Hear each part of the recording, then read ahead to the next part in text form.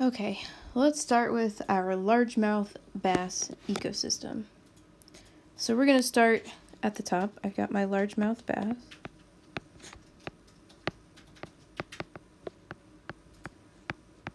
I've got the minnow. I've got zooplankton.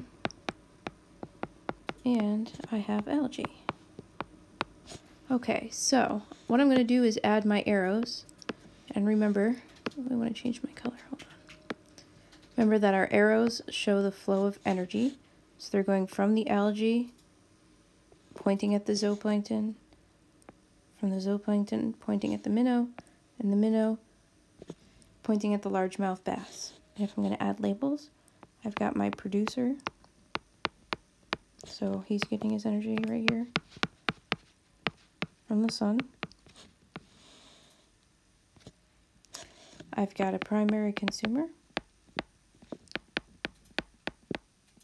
a secondary consumer, and my largemouth bass is my tertiary consumer.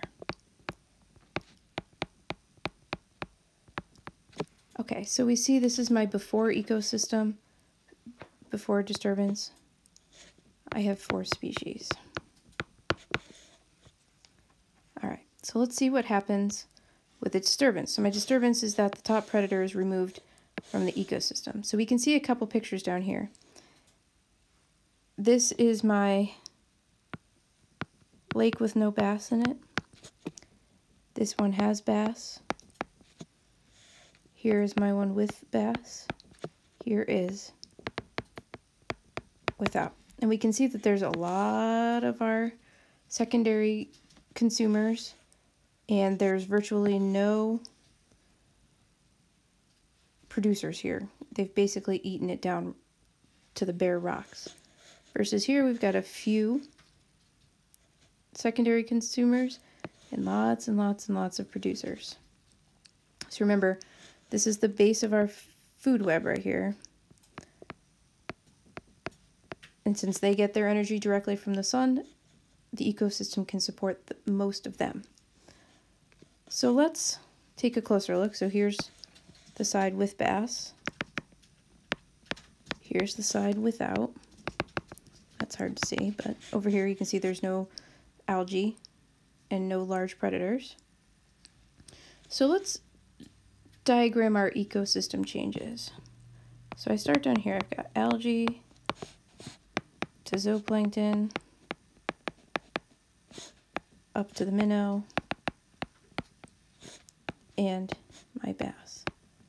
But let me change my color here. I have no more bass. So my minnow population goes up. They have no predators. But because they eat the zooplankton, they go down, so they have a negative effect, positive effect. And then my algae has no predators, so this is going to go up. Now I only have 2 to 3 species. You can argue that the zooplankton is on its way out if it keeps getting eaten by the minnows. So let's look at this student sample. So we're going to go ahead and highlight first what is evidence, and then we'll go back through and highlight what is the reasoning. So our claim, our question, is there a change in biodiversity? Yes, there was a loss of biodiversity. So let's look for evidence. Now, evidence are specific observations. They could be numbers, but they're not interpretations. They're just specific things that you can collect. So, in the lake ecosystem, we lost most of our largemouth bass. As we read this, we see that the population of minnows increased significantly, led to a decrease in zooplankton.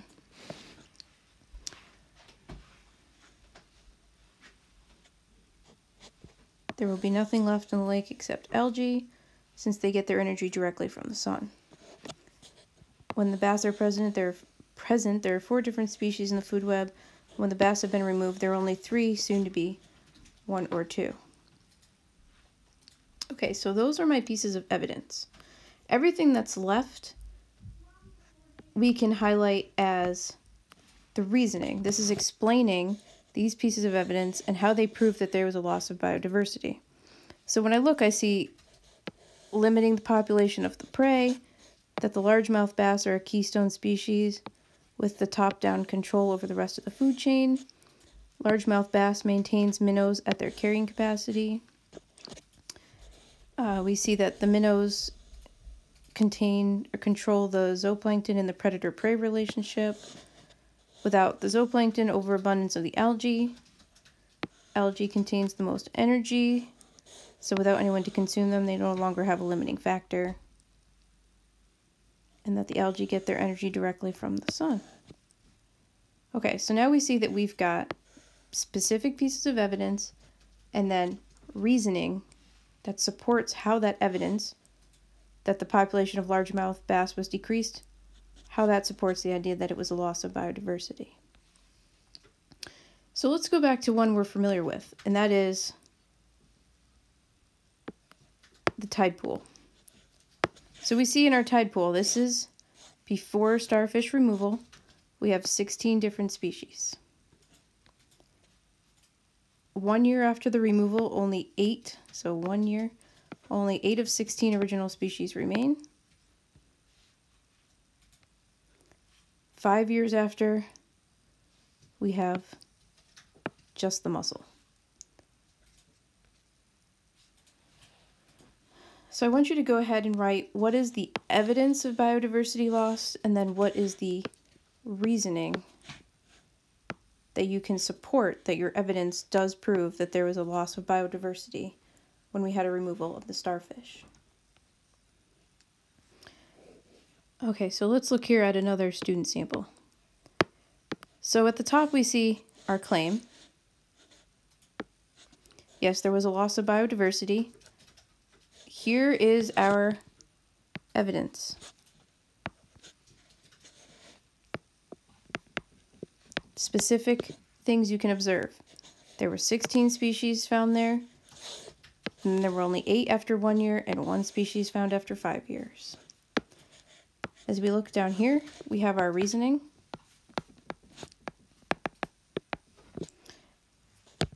Which explains how this loss of biodiversity happened, to explain that the disturbance did in fact cause a loss of biodiversity. So here's one for you to do. So this is a kind of different experiment. This one is not a keystone species, and what we're going to look at is a specific ecosystem in Australia. So we have the she oak, which is our producer, and it's kind of like a pine tree. We have 2 different primary consumers. We have the glossy black cockatoo, whose only food source is this she oak tree. Fun fact, they only eat these nuts with their left foot.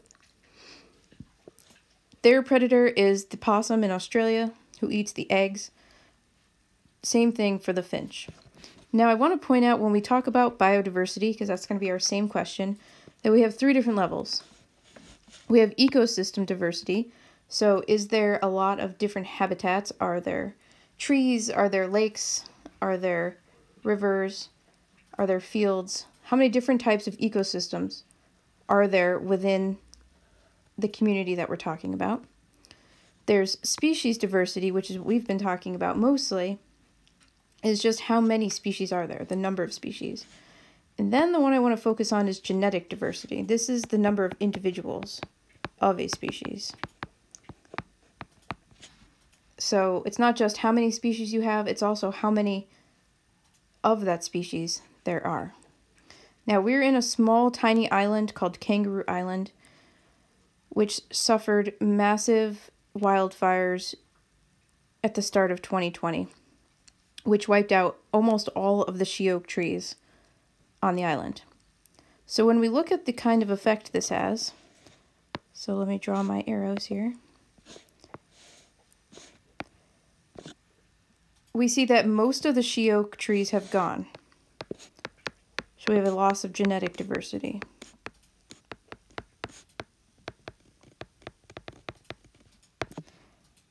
because most of the she oaks are gone, the glossy black cockatoo on the island is now near extinction. There's approximately 13 birds left out of the 200 that were there before the fire. The possums eat many other things, so they're mostly fine. I didn't put an arrow to show any change for them. And the finch suffers a small population loss, but not a huge one, because they also have other food sources.